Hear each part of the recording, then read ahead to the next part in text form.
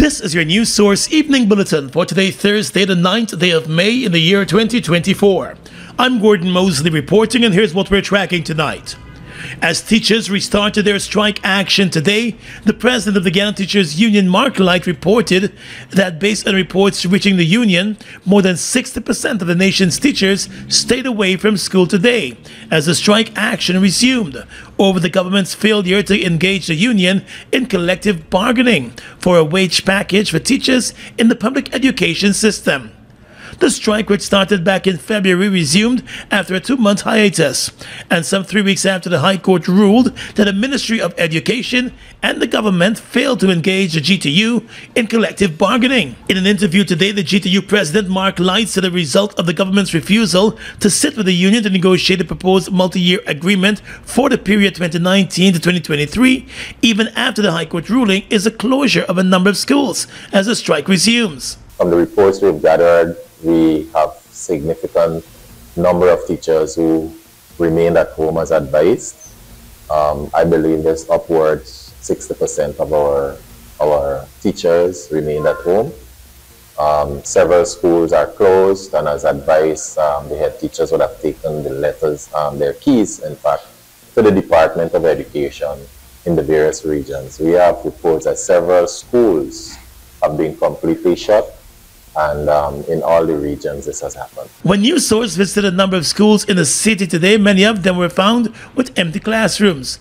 Others had just a few children as teachers stayed away from schools.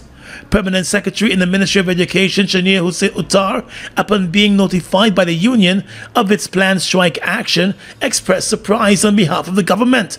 But Light said the Education Ministry and the government were warned that the failure to engage a union on the proposed agreement would result in strike action. But we've been saying this for a long time, that the strike action is likely to resume. With the hope that the ministry and by extension the government would have taken heed to that and actually reach out to the union for the talks to resume. We have not seen that until we submitted the letter to the PS about our resumption. We got a response for the first time after the court hearing. The government has signaled a willingness to engage a union on a new proposal covering this year and beyond. But Light said the union will not shift from its position. We remain resolute on our position that it has to be 2019-2023. Those are that is the proposal we have submitted, and that is a proposal we're ready to engage them in talks. The GTU president said the union suspects that the government is buying time to allow for another imposition of salaries at the end of the year. But the union is prepared to up the pressure as it remains resolute in its position. Teachers are expected to remain at home tomorrow before hitting the streets next week if there is no early resolution to the issue. However, the GTU president remains hopeful that the government will come to the negotiating table sooner rather than later, warning that children will be losing critical hours of learning should the government fail to address the concerns of the nation's teachers. More news is coming up in just a moment.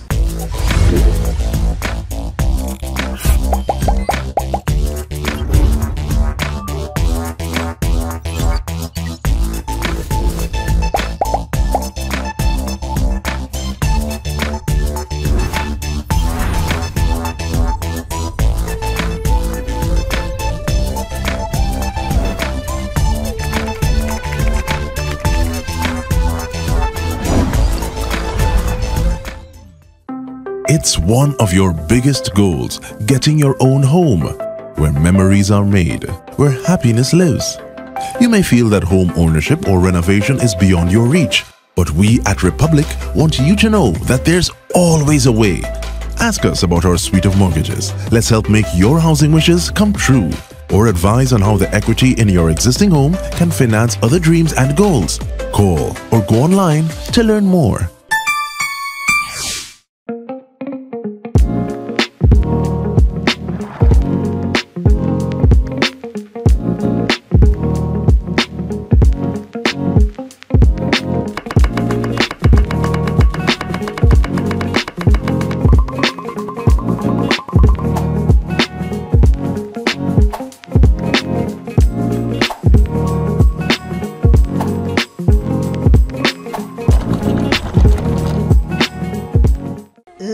knows no boundaries of time. It transcends the ages, forever etching its mark on our hearts.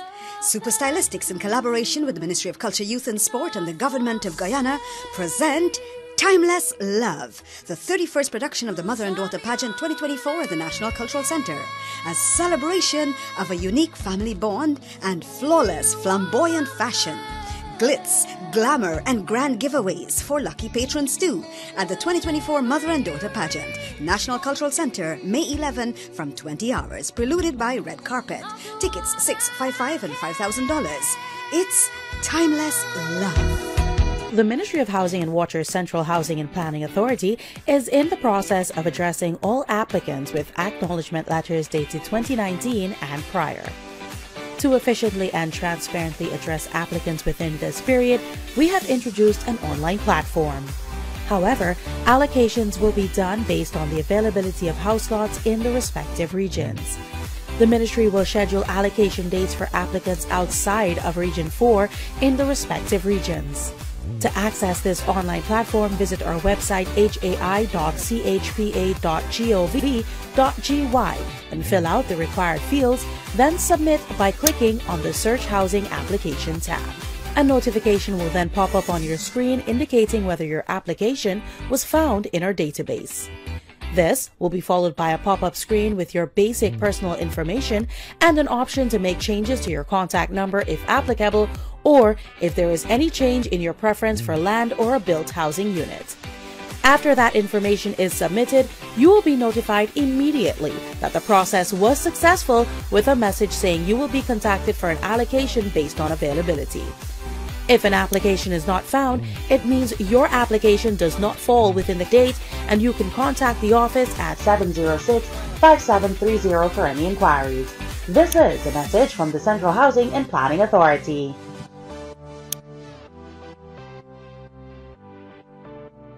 Well, 2 U.S. Navy Super Hornet fighter jets conducted a flyover of Georgetown and surrounding areas today in collaboration with the Guyana Defense Force.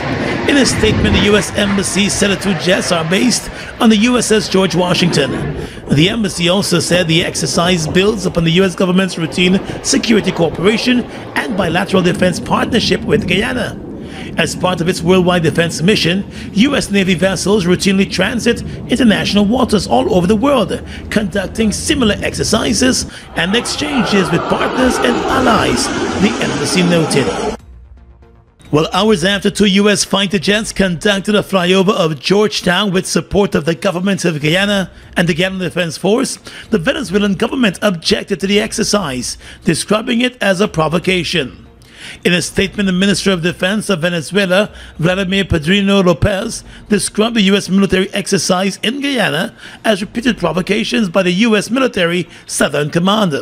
He said the National Armed Forces of Venezuela strongly rejects the repeated provocations by the Southern Command, sponsored by the government of Guyana, which, according to him, has assumed the role of a new North American colony.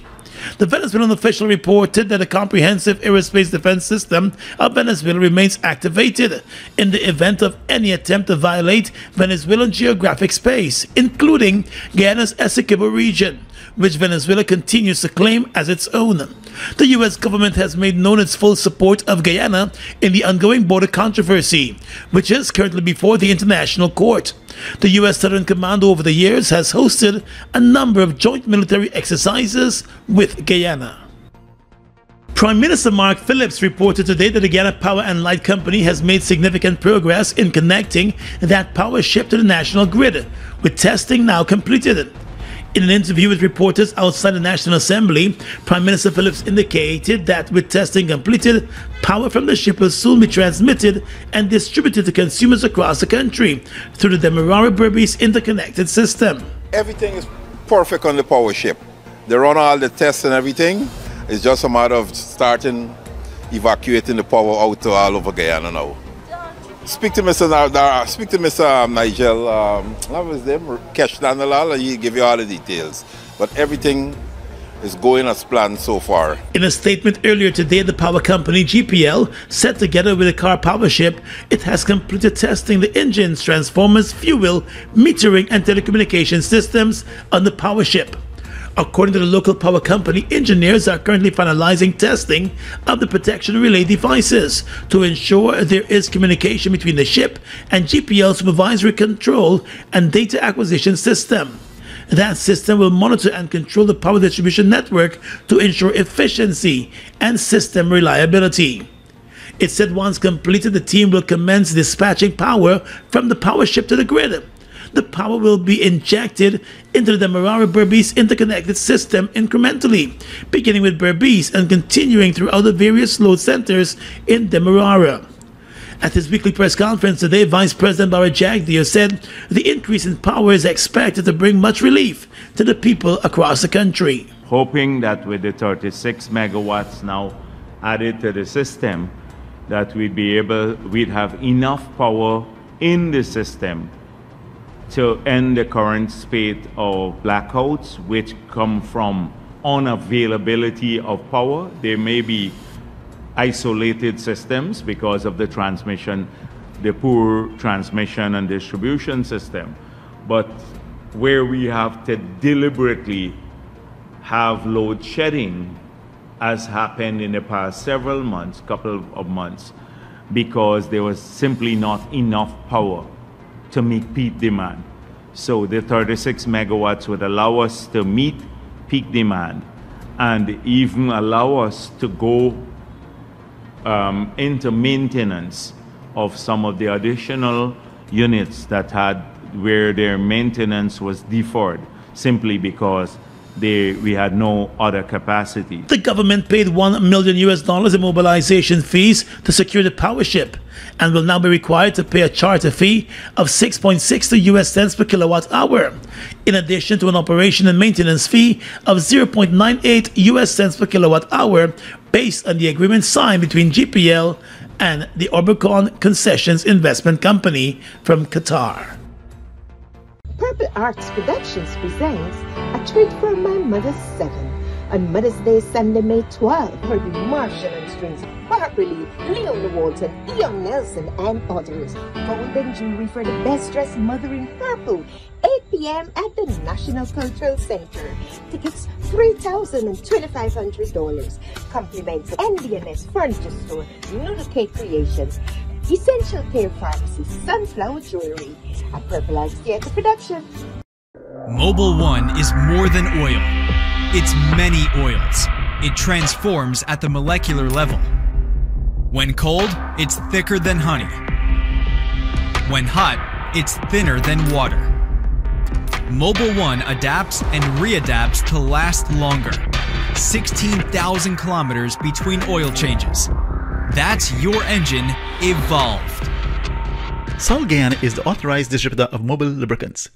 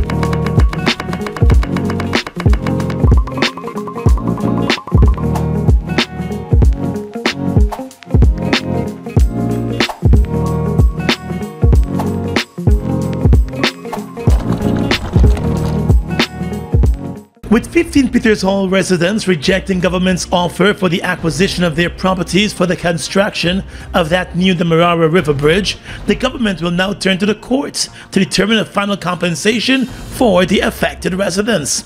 On the sidelines of today's sitting of the National Assembly, Minister of Public Works Juan Edgil said the government, through the Attorney General's chamber, is in the process of initiating legal action now that the order for compulsory acquisition has been gazetted and has taken effect. Some people, after hard negotiations, have accepted government's final offer.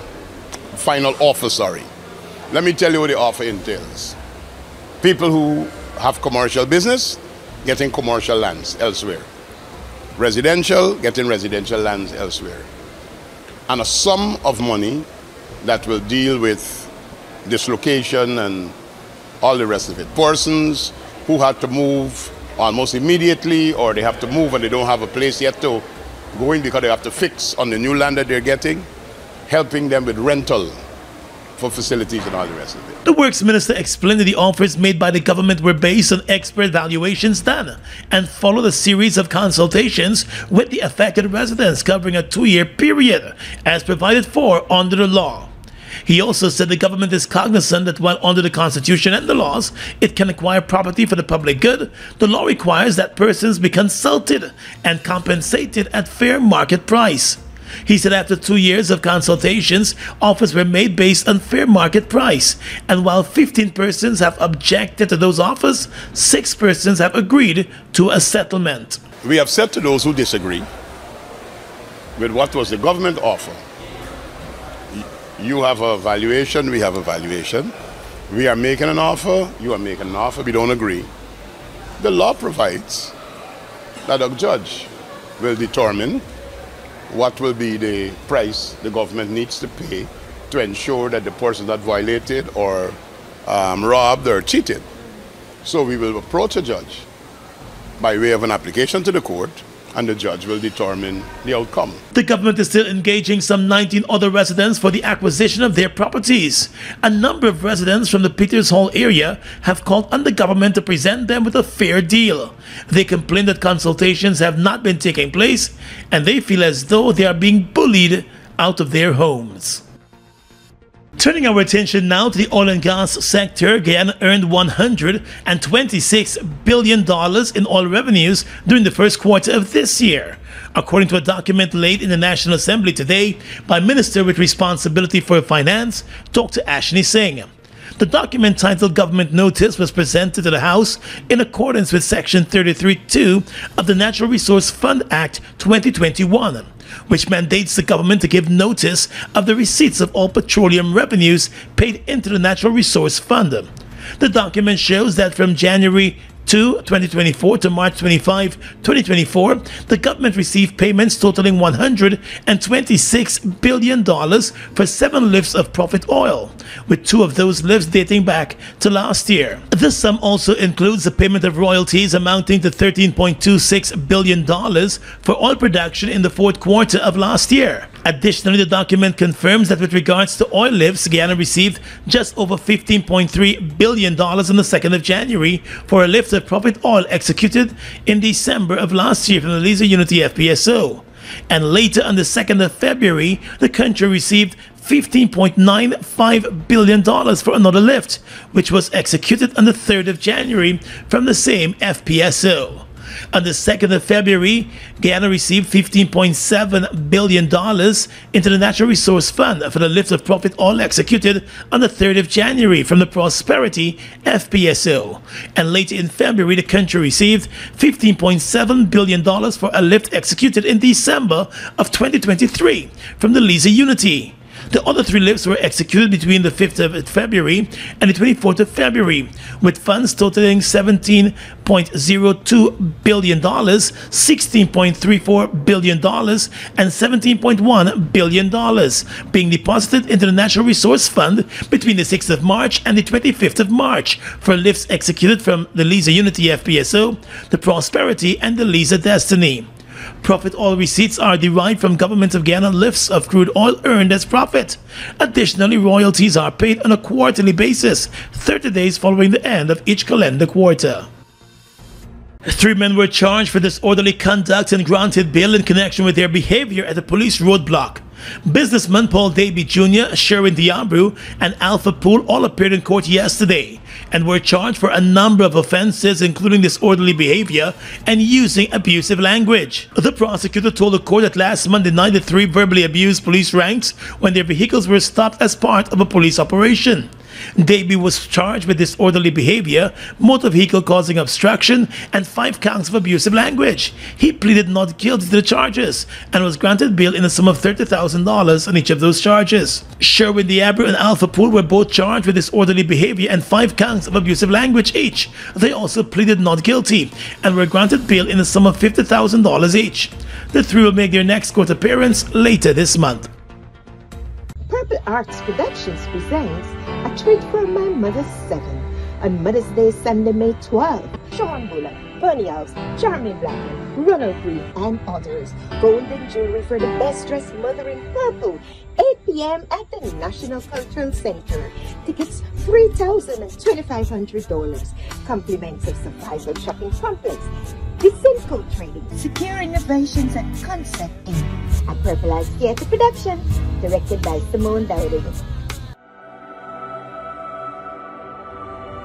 Look at the breathtaking beauty of the Essequibo. From its pristine rivers to its abundant resources, it's a treasure that belongs to Guyana, and we ask Venezuela to respect the rule of international law.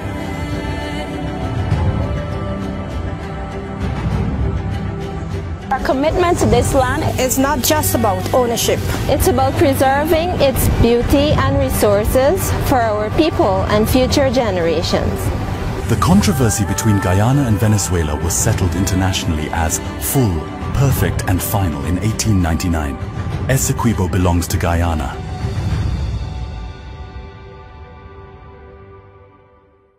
Guyana's economy is rapidly transforming, and we're all part of it. Guyana is at the forefront of this development by providing reliable and efficient energy and supporting community development from the very core. 100% of Guyana's profit goes back to building schools, roads, and other important infrastructure that connects our cities and towns, providing fuel to domestic, marine, industrial, and aerial transportation. Guyana has now repositioned itself as a market leader in the petroleum industry, building a better future for all of us. It's one of your biggest goals, getting your own home, where memories are made, where happiness lives. You may feel that home ownership or renovation is beyond your reach, but we at Republic want you to know that there's always a way. Ask us about our suite of mortgages. Let's help make your housing wishes come true. Or advise on how the equity in your existing home can finance other dreams and goals. Call or go online to learn more. Holiday spending put a dent in your cash. Top up your pockets in the Cash Splash promotion. Win over $5 million, including over $1 million in our weekly draws. Just purchase any Buster, Turbo, Fruita, Cool Kids, or Viva. Look for the 8-digit code starting with 786. Then visit Facebook or IG at Buster Guyana or Turbo_Caribbean for more details. Across the region tonight, persistent heavy rainfall in parts of Antigua prompted the authorities today to extend the flash flood advisory. The Antigua and Barbuda Meteorological Services initially issued the advisory just after 11 this morning. It was expected to end at 2 this afternoon, but it was later extended following several heavy downpours. Residents have been cautioned across the islands about possible minor flooding in low-lying and flood-prone areas. The advisory in Antigua also warned of elevated streams, creeks, and drains which could overflow into streets and low-lying areas. While residents have already noted signs of flooding, property damage is expected to be minimal.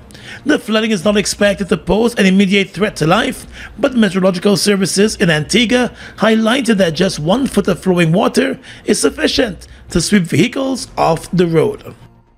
The Inter-American Commission on Human Rights is calling on all Caribbean countries that still maintain forms of criminalization that interfere in aspects related to the private lives of individuals to repeal such laws that facilitate their persecution. In a statement, the international body said, in addition, the states of the region are urged to continue advancing the social inclusion and real equality of LGBTI people.